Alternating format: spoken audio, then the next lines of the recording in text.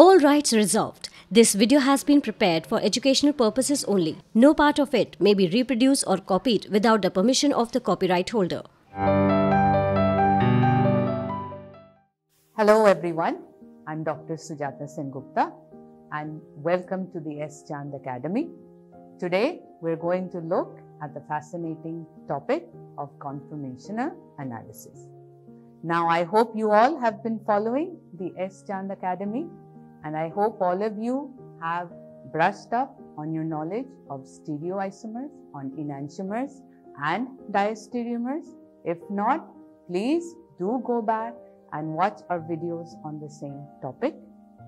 In the meantime, let's move forward and look into what I mean by conformational analysis.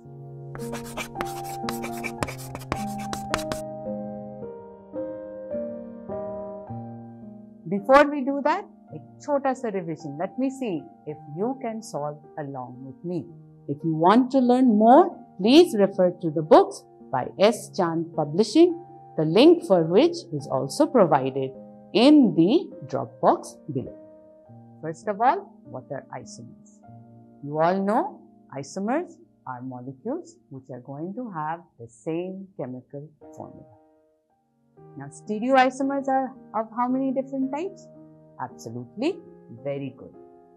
Enantiomers.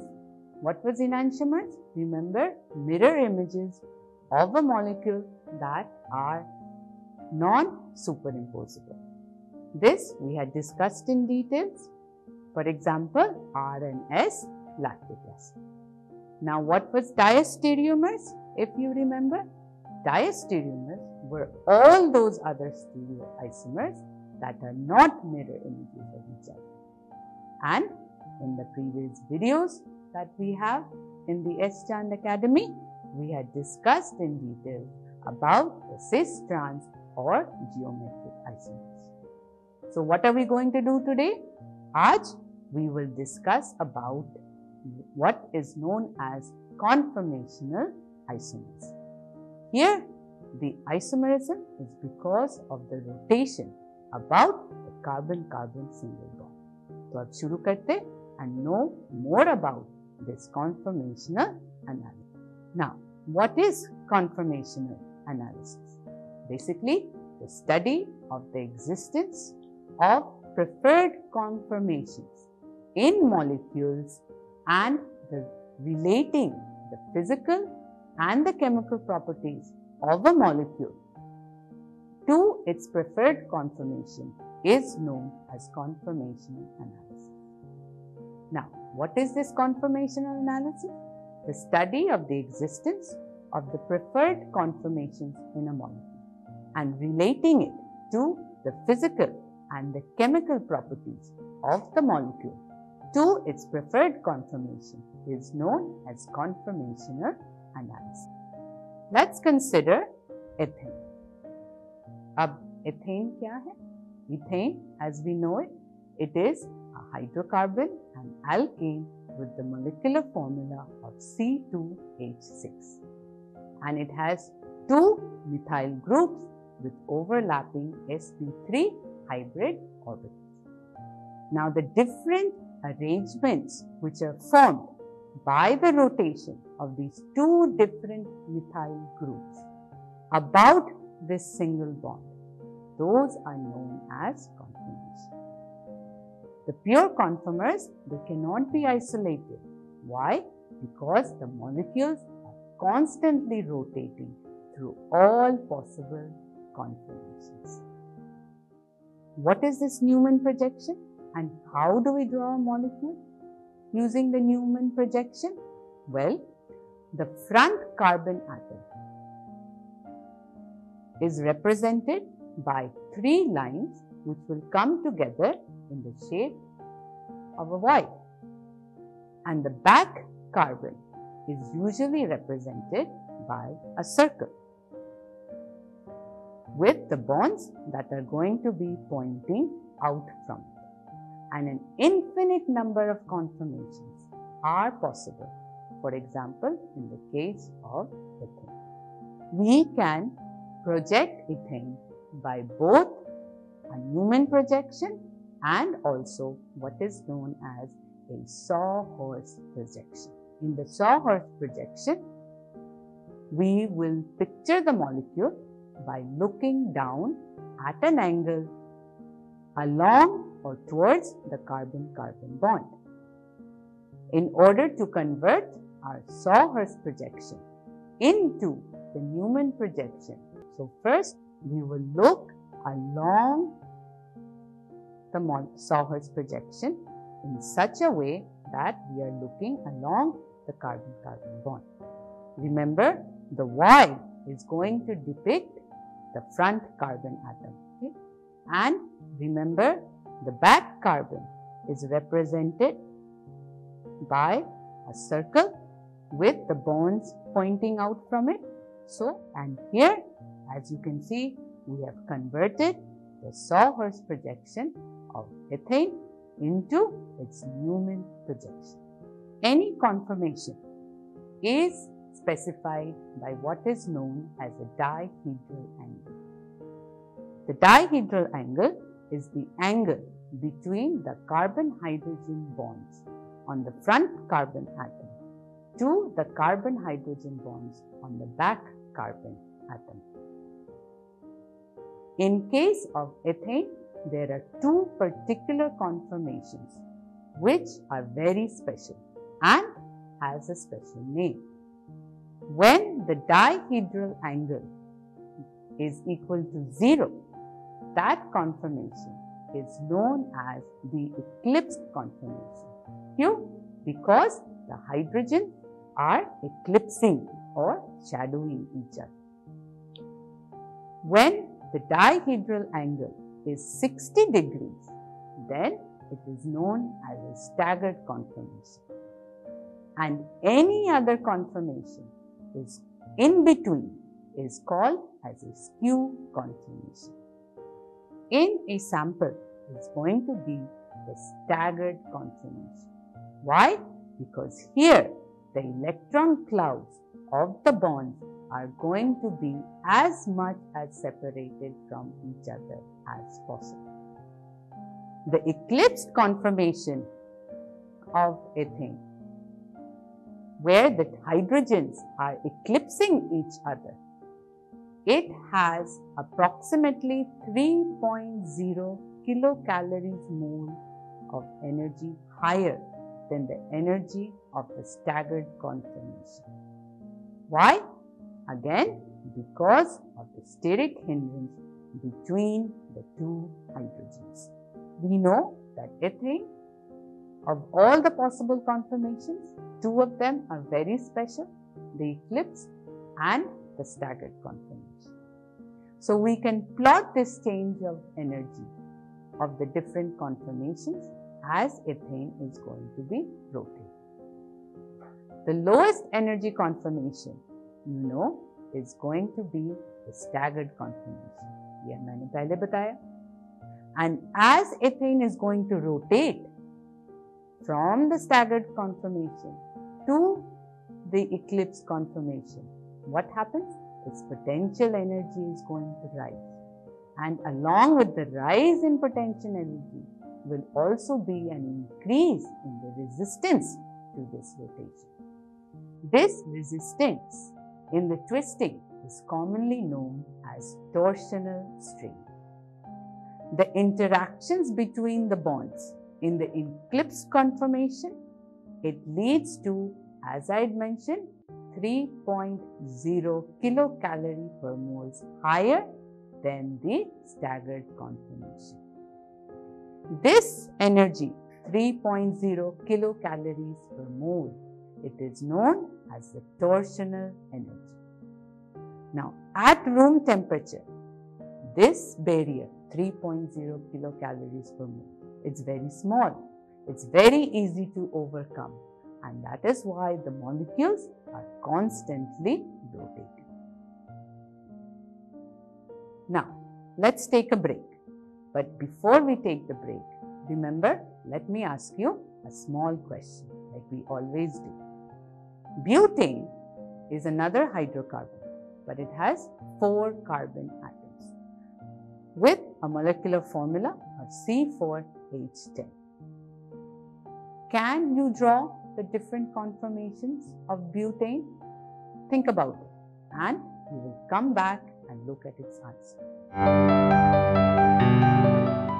मैं Dinesh Ahuja S चांद academy से आप लोगों के केमिस्ट्री के जो मुश्किल टॉपिक हैं इनऑर्गेनिक केमिस्ट्री खासकर उन्हें आसान करने आपके पास आ रहा हूँ जल्द। तो मेरे वीडियो अगर आपको पसंद आते हैं तो ज़रूर उनको लाइक, सब्सक्राइब और शेयर कीजिएगा।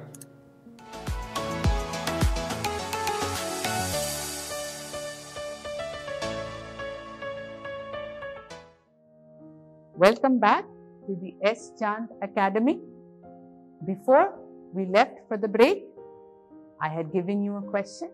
I had given you the molecule of butane. So, rotations about any of the carbon-carbon bonds are possible. The rotation of the central bond between the second and the third carbon atom, that is what is going to be most interesting or useful to us. और that is what जो हम discuss करेंगे. Now, since I've told you that we will consider the rotations about the second and the third carbon atoms, now I am sure you can draw the different conformations of butane.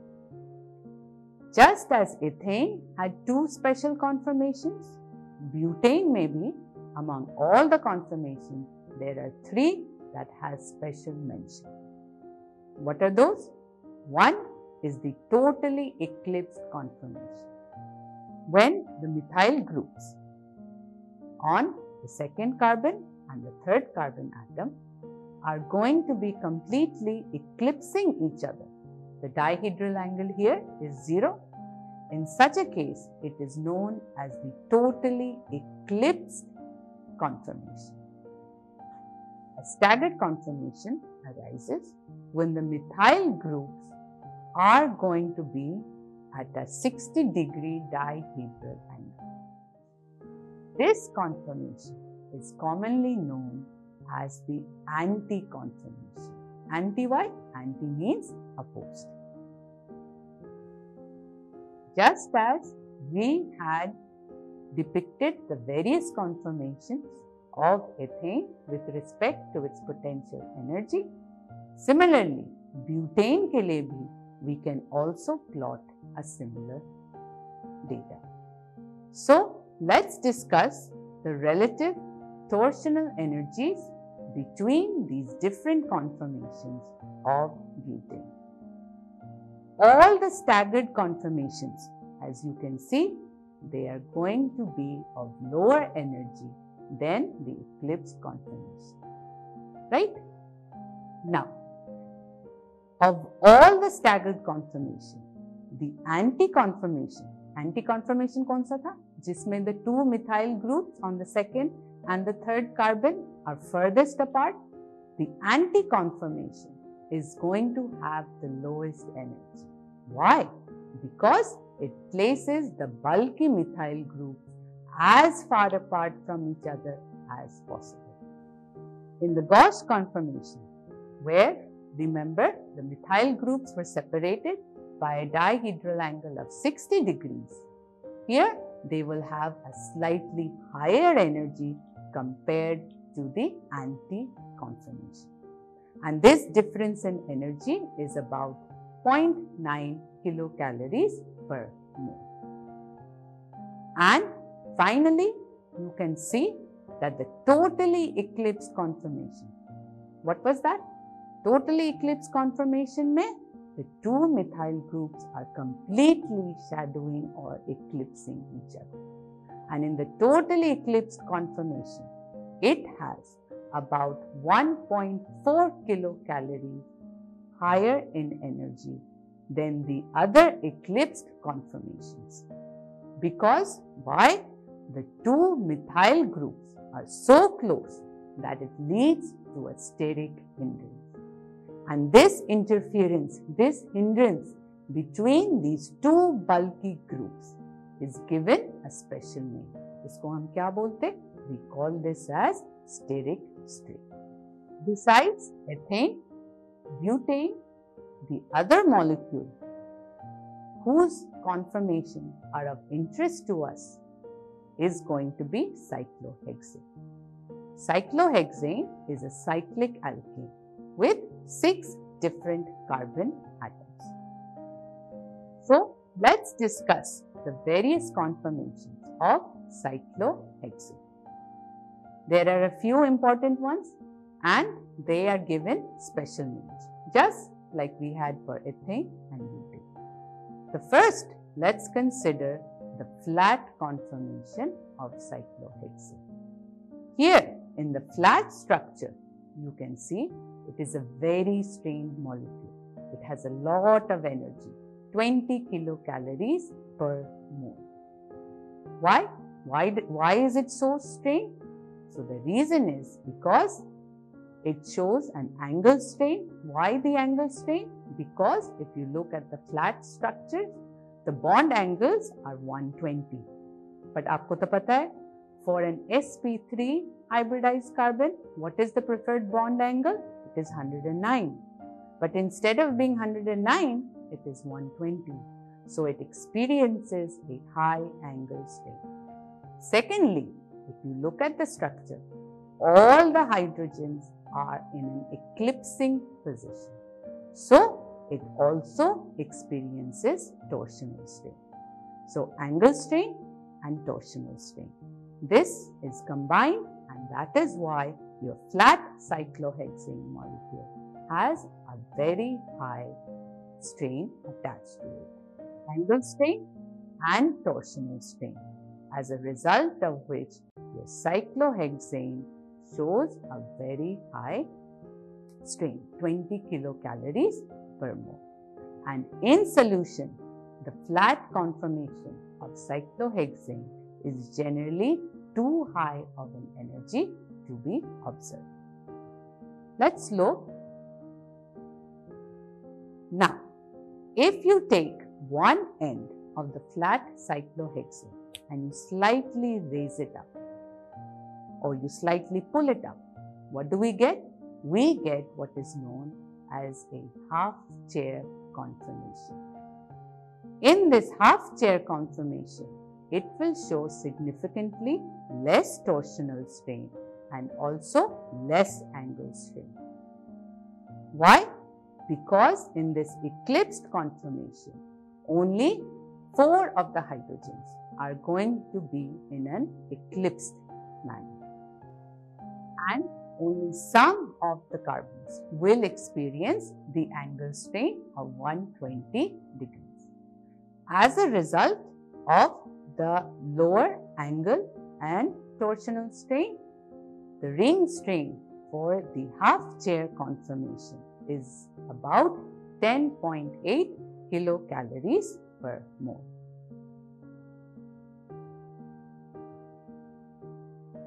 Next, we have the boat conformation. If you take the flat cyclohexane and pull up, there is no significant angle strain. Why? Because all the internal angles are now at 109 degrees. There is some torsional strain. Why? Because there are 4 eclipsing hydrogen-hydrogen interactions. But in addition to the angle strain and the torsional strain, there is something else that is known as a flagpole interaction. Now, what is this flagpole interaction? So, here what happens, if you look at the boat structures, what we like to call the tip of our boat, the 2 carbon atoms, which has these 2 hydrogens. These 2 hydrogens, as you can see, they are relatively in a very close proximity. Ab usse kya hoga? As soon as they are in the close proximity, their electron cloud starts interacting, repelling. That raises the energy. So this type of interaction is known as a van der Waals state, or commonly called as the flagpole interaction. So overall, taking into consideration the angle, the torsional and this flagpole interaction, The ring strain on the both conformation is 7.0 kilocalories per mole. Here, we don't have any angle strain. We don't have any eclipsing hydrogen interaction. So, as all the carbons are in a complete tetrahedral orientation. Since it lacks the ring strain, it is going to be of the lowest energy. It is most stable. The chair conformation is the most dominant conformation that cyclohexane will be found in solution. The chair conformation is the most important conformation of cyclohexane, which one needs to understand. Now, if we can freeze cyclohexane in the chair conformation, we will notice that there are two types of carbon-hydrogen bonds. One of them is known as the axial bond. The axial bonds are going to be directed vertically upwards from the axis of the ring. That is, they are perpendicular to the plane of the ring. These are known, like I said, as the axial bonds. Then we can have what are known as equatorial bonds.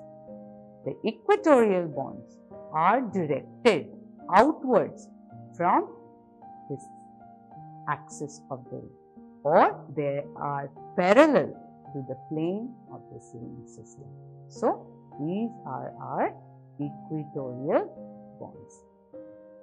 So, a cyclohexane in the chair conformation shows axial bonds and equatorial bonds. Now, it is possible that cyclohexane can also undergo what is known as conformational interconversion, which is also known as chair flip. अब इसमें क्या होता है?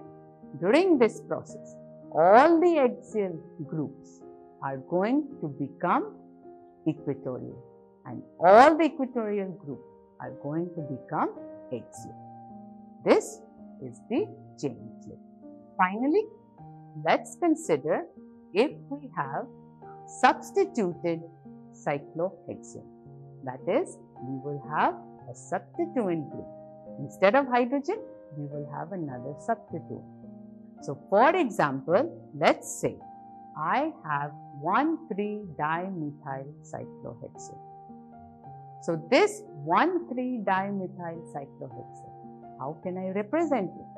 I can actually draw it in the form of a cis-trans isomer, depending upon whether the methyl groups are both going to be on equatorial bonds or axial bonds, or whether one of the methyl group is on an axial and the other is on the equatorial.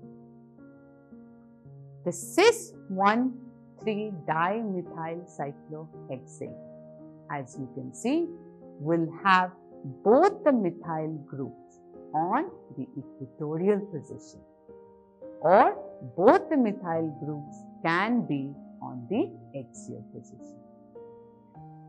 The conformation where both the methyl groups which are on the axial position will very easily change into the conformation where both the methyl groups are on the axial position. The conformations with both the methyl groups on the axial position will easily flip and they will change into the equatorial position. Why? Because in the case of bulky groups on the axial position, it leads to what is known as a strain or a 1,3 diaxial relationship. In the case of trans 1,3 dimethyl cyclohexane, both the conformations will have one methyl group in an equatorial position and the other in an axial position. what is the key? The easiest trick to remember, students, is that always place the big bulky group in the equatorial position.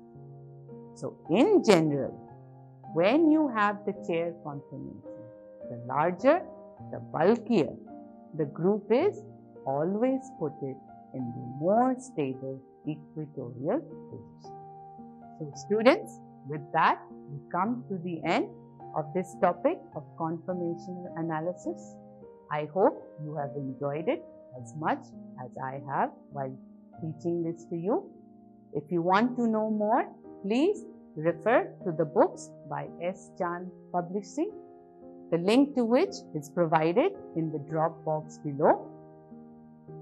If you like this video, please like, share and subscribe, and thank you for watching.